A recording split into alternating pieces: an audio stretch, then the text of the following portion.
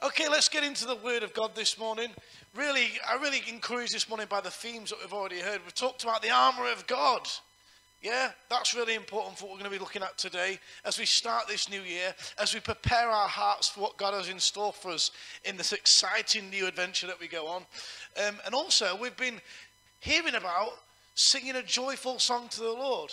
I'll sing for joy at the work of your hands.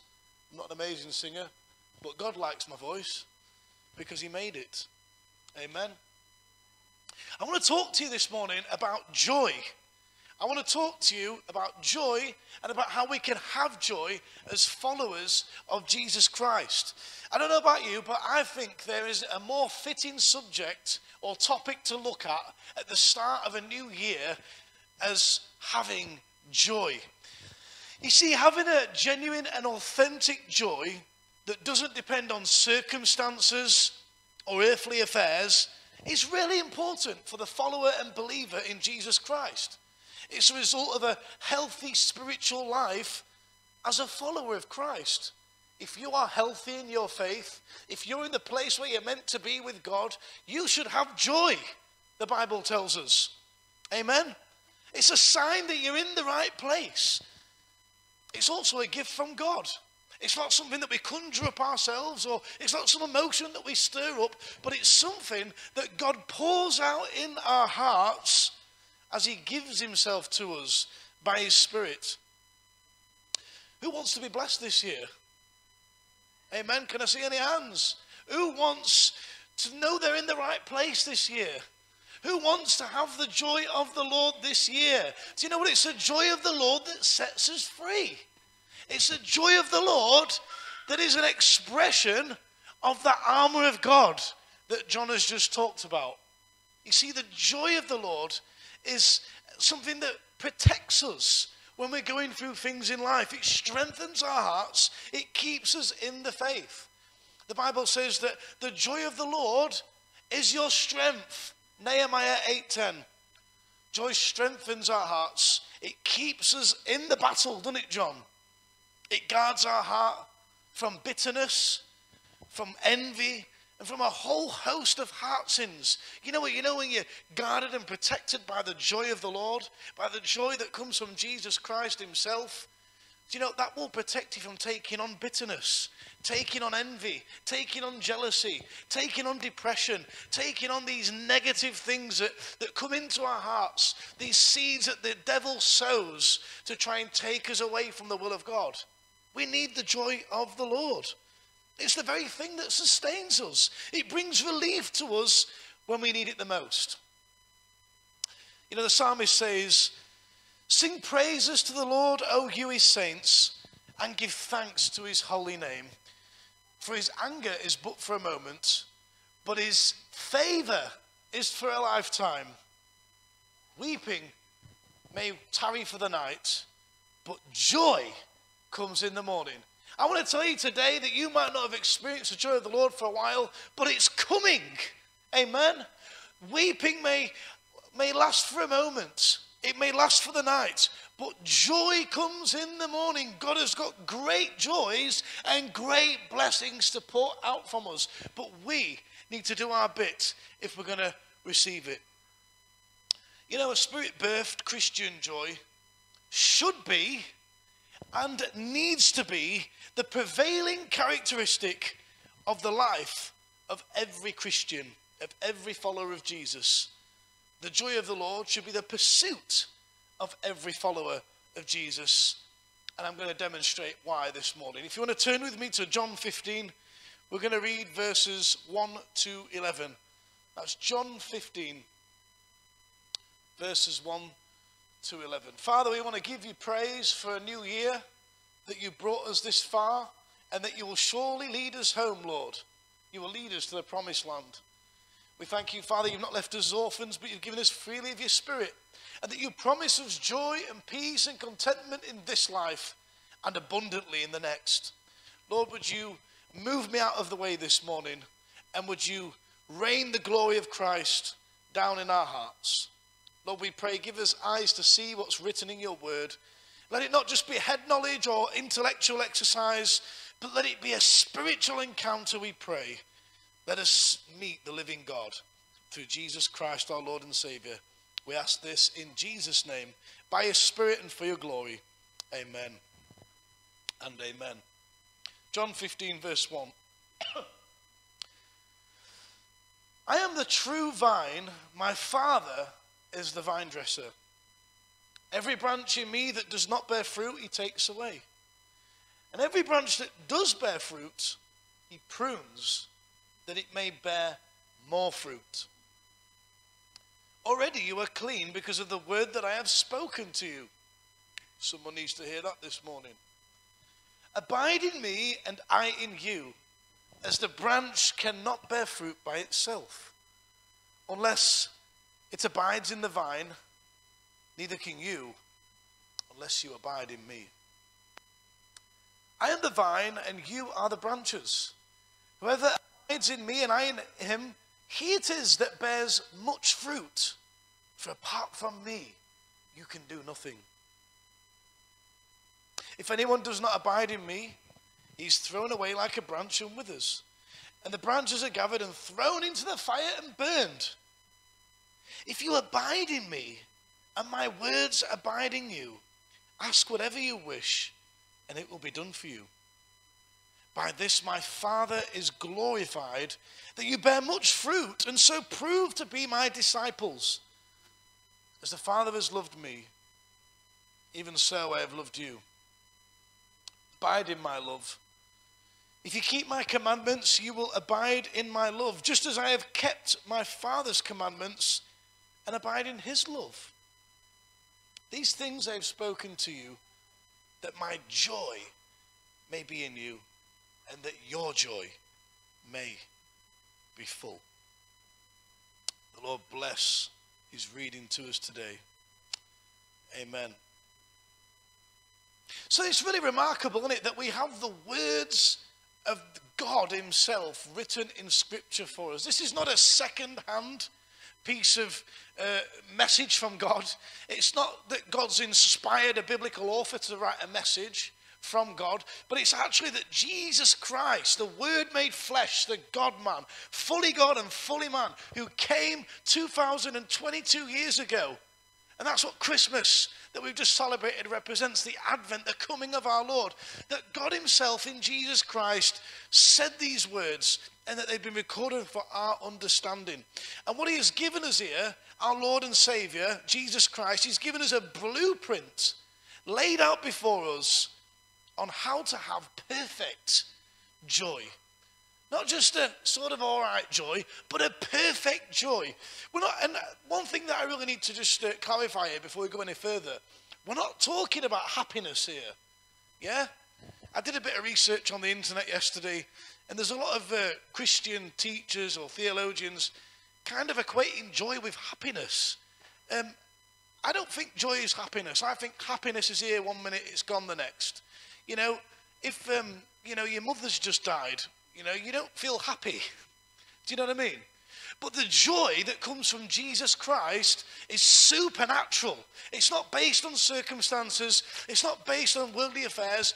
If you're going through something difficult, like your mother dying, or say you're really going through a trial, you can still have joy. Hallelujah. I've experienced it. I've been through pain and misery in my life as a follower in Jesus, and I've been on my knees weeping and crying, and God has given me supernatural joy by the Spirit of God. That is not happiness.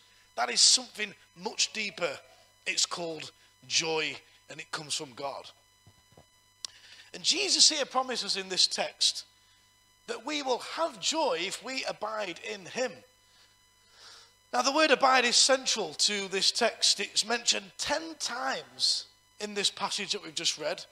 There's 10 references to abide. There's 3 references to bearing fruit. And there is 1 reference to joy. And then there's a final reference to a fullness of joy. That's the climax of today's passage. I want to say to you today that your joy is determined by how much you are abiding in Jesus Christ. It's determined by your relationship with God. Are you abiding in the vine? Because Jesus Christ is the vine and we're the branches. That's what the text says. And if we're abiding in him, then we will bear fruit. And one manifestation of that fruit is that we will have joy, unspeakable joy, unquenchable joy, joy that doesn't depend on natural or earthly circumstances. Now, there's many manifestations to the type of fruit that God bears in our life when we abide in him. He gives us the desires of our heart. He gives us not only joy, but peace that surpasses understanding. He blesses us. He prospers us. He gives us children. He opens doors in life for careers and vocation and his purpose. He blesses us financially. He provides everything. There's loads of manifestations of bearing fruit. But I want to talk to you today about joy. Because I think as we go into a new year, joy is really important. We want to be in the joy of the Lord. We want to have a joy that is a complete joy, because that was Jesus Christ's will for his people. And that's summed up in these final words. These things I've spoken to you, that my joy may be in you, and that your joy may be full. That's the will of God for your life, that your joy would be full. Do you know what? I love it when it says that my joy would be in you. That means that if we have his joy, we have him. Yeah? We possess Jesus. In our hearts, he's living and dwelling in us if his joy is in us. I want you to think about that the next time that you experience the joy of the Lord. Think, wow, I'm experiencing Christ right now. He's living in my heart. That's amazing. And do you know what his will is? That you would abide and live in that joy continually.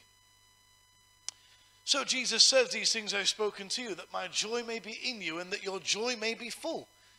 I mean, if Jesus promising us here that abiding in him will bear fruit leading to fullness of joy, then the question we need to be asking is, how do we abide in Jesus?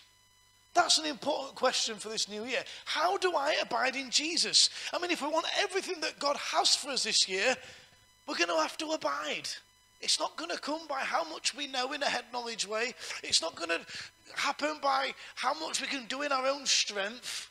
But we're only going to receive what God has for us if we are in him, if we are abiding in him. We don't want to waste another year, do we? I don't know about you. I don't want to waste a second in this life. It's short. When I get to heaven, I want Jesus to say to me, well done, good and faithful servant. You didn't waste. You didn't squander what I gave you.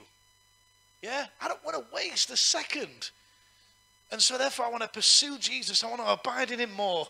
And I want to walk and live in his life and in his joy. So let me begin by pointing you to that final phrase again. These things I have spoken to you, that my joy may be in you, and that your joy may be full. This language is very characteristic of Christ's ministry, especially in John's Gospel. You see, Jesus says something very similar in the next chapter, when he's also talking to his disciples. He states this in John 16:24. Until now, you have asked nothing in my name. Ask and you will receive, that your joy may be full. Hallelujah. There's a reference to prayer. God gives us joy by answering our prayers. Hallelujah.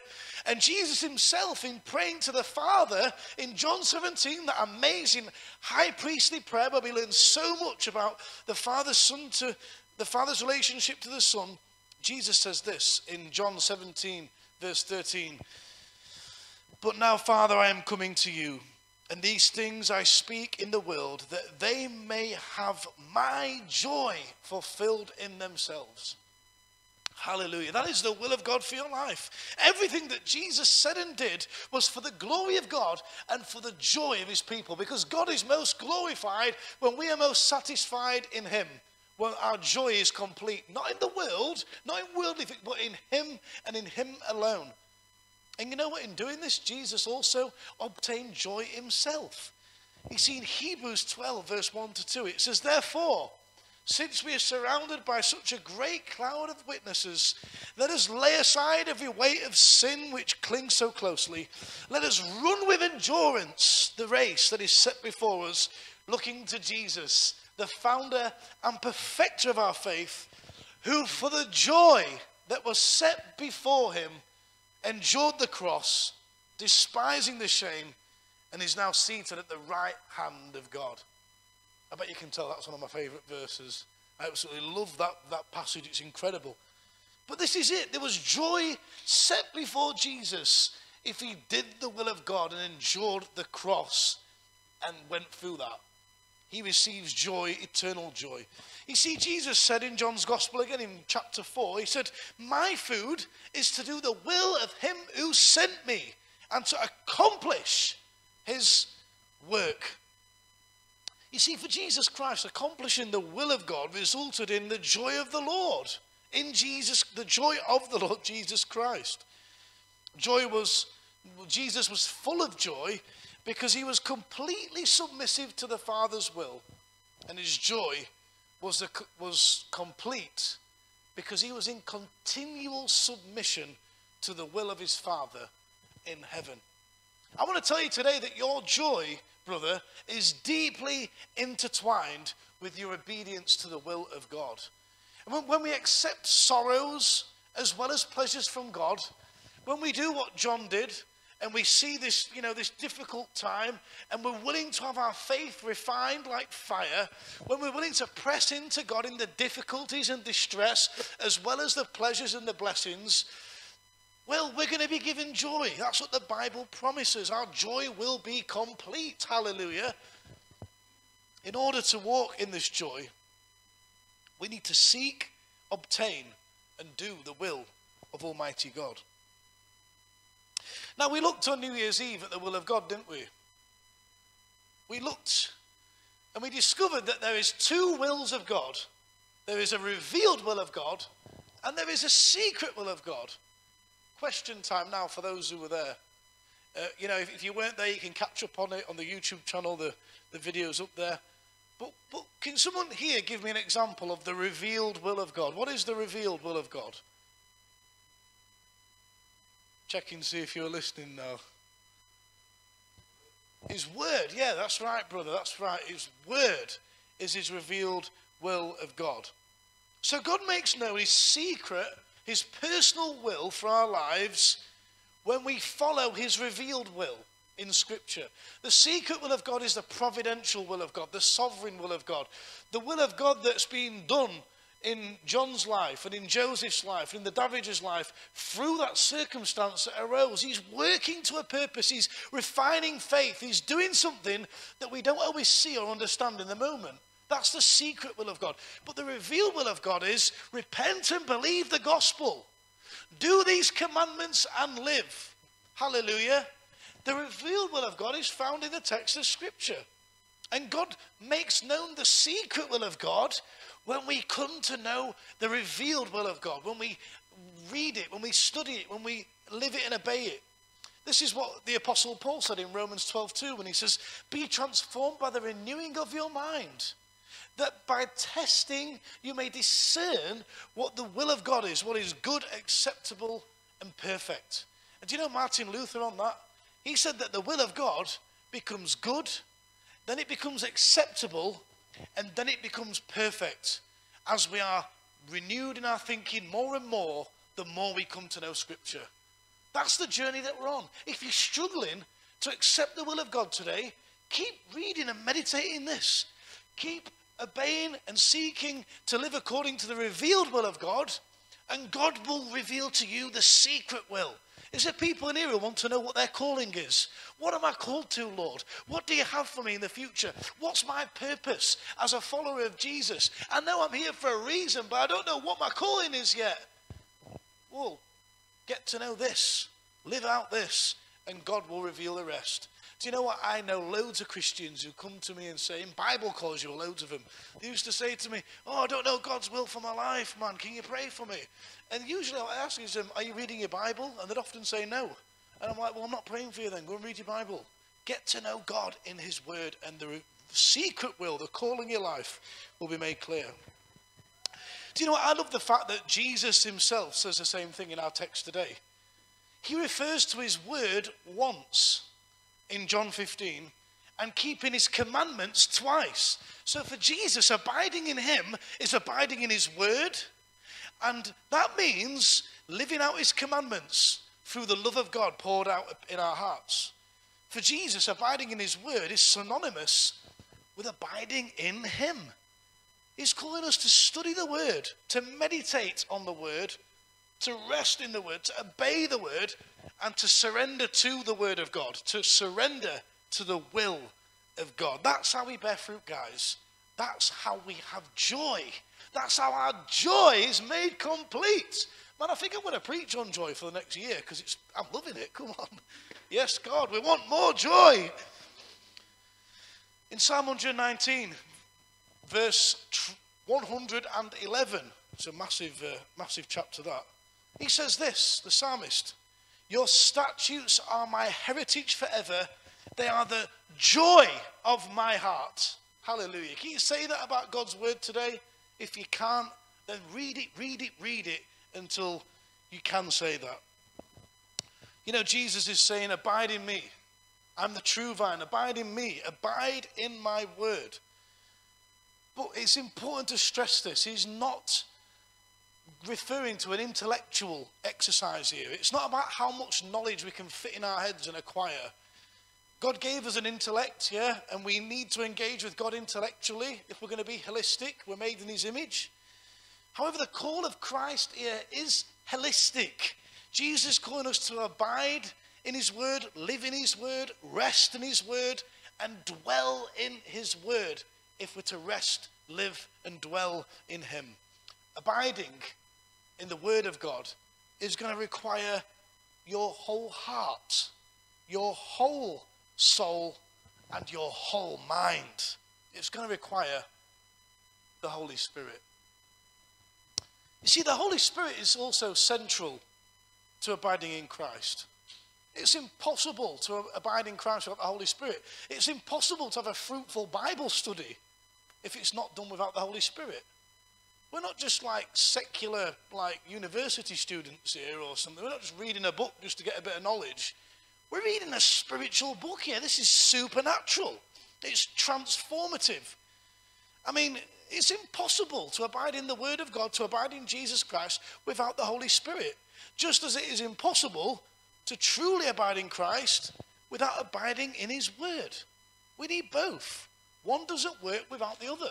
I think it was R.T. Kendall who said, if you read the Word and not be filled with the Spirit, I can't remember, you fill up or something, I can't remember. You dry up, that's it. If you read the word without the Spirit, you dry up. But if you're all Spirit and no word, you blow up. And that's true. We need to be balanced. We need word and Spirit together. Jesus said that when we abide in him, we will bear fruit leading to fullness of joy. And the Holy Spirit is the one who produces that joy in our hearts. It was Nehemiah who coined the term, the joy of the Lord. But it was the Apostle Paul who brought that greater New Testament clarity when he recoined the phrase, the joy of the Holy Spirit. And that's found in 1 Thessalonians 1:6. Luke 10:21 tells us that Jesus Christ himself rejoiced in the Holy Spirit. Wow. There's a deep connection between the Holy Spirit and the joy that we experience. I want to tell you there's a deep connection between your emotional well-being, between your mental health, and your experience of the Holy Spirit, your relationship with the Holy Spirit. You see, joy is a fruit of the Spirit. Paul includes joy in his list of the fruit of the Spirit in Galatians 5:22-23. And in today's text, Jesus is essentially saying, if you abide in me by the Spirit of God, you will bear much fruit, leading to fullness of joy. We need to follow Paul's teaching, guys, this year. We need to be a people who are being filled with the Holy Spirit. Hallelujah. And you know what? In Ephesians 5:18, where that command is found, and it is a command, it's in the Bible, yeah? It's not just be filled with the Holy Spirit if you want to.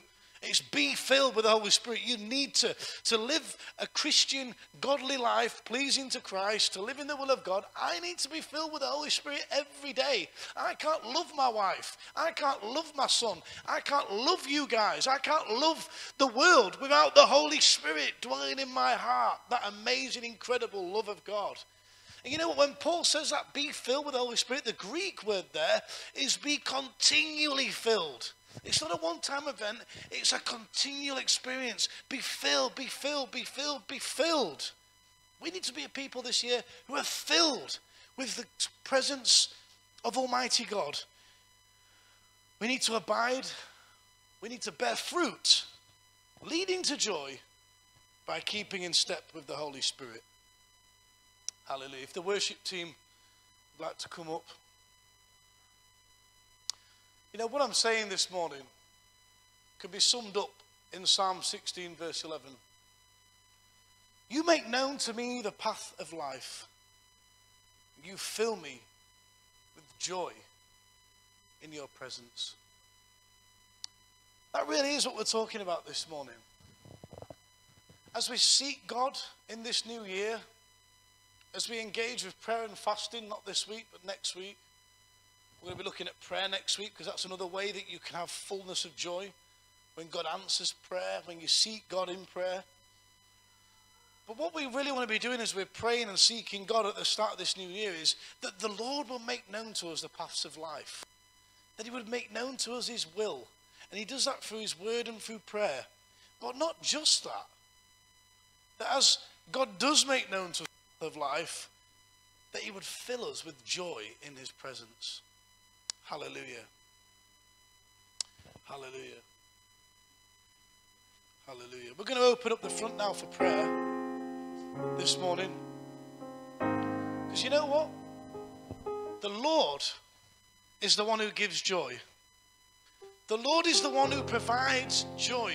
The Lord is the one who restores the joy of our salvation. Scripture has said. He's the one who wants to meet you where you're at right now. So why don't you come forward and come and receive some prayer this morning. We're going to lay hands. A lot of people don't want to lay hands at the minute because of the COVID stuff. I don't know about you, but I think a faith-filled church lays hands for impartation.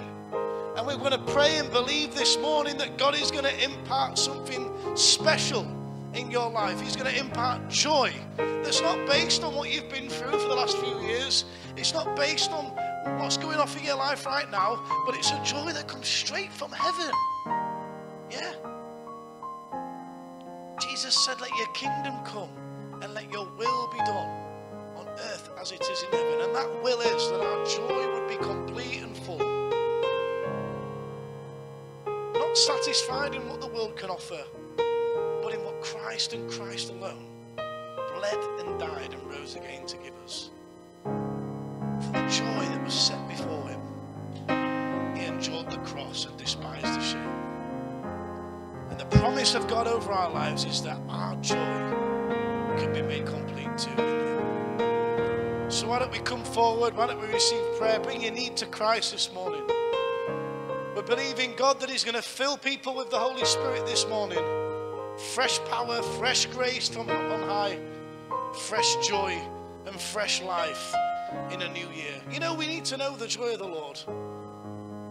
It's how we know that we're in the will of God. It's how we know that we're in the right place. Father, would you pour out your Spirit upon us this morning?